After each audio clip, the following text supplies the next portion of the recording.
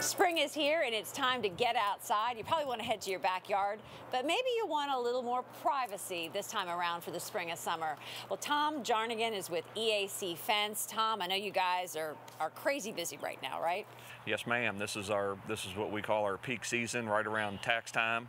The weather's starting to get nice. People are getting out in their backyards, barbecuing, playing, having fun, and a lot of them just want their quiet time and peacefulness back in their backyard. Yeah, especially when you live in a neighborhood, you want to have like that little bit of your oasis, right, your privacy. Right. You know, you don't want the neighbor looking at everything. Exactly. So we're in Jeffersonville, Indiana. This is a project you worked on. Tell me about this fence here. This is your standard 6-foot tall white vinyl privacy. A lot of the new homes require vinyl fence in lieu of wood fence if you want privacy. So the white vinyl is a nice, cheaper option of the vinyl fences. There's a tan that you could go with, but it's a little more expensive. Talk about the different types of fence that you install. You said this is probably what the higher end. This is We're high doing end. this it's very popular right now. Yes. What are some other types of fence that you install? I mean, if you want privacy, you can go with the vinyl like you see here, or you can just get your standard pressure-treated privacy fence, which is always popular. We do 4-foot black chain link a lot, and a lot of 4-foot aluminum. Again, the newer homes, a lot of the homeowners associations require the aluminum in lieu of the chain link.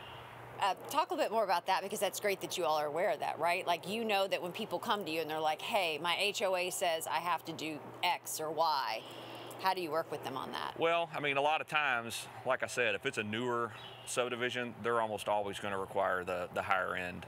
They want to keep it looking classy. Consistent. Yes, too, yes. Yeah. Which, saying the chain link's not classy, it's just, it doesn't look as good as vinyl. Right. So what is the process like? Say if somebody's watching and they're like, I need to contact you. You get that email or that phone call, what's next? You can go to our website, eacfence.com, and we have an online form you can fill out, or you can give us a call, set up an appointment. We'll have a sales consultant come out, take a look at your yard, give you the recommendations of what you actually need.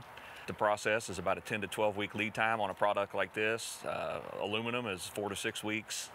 Wood and chain link are pretty much readily available just about any time.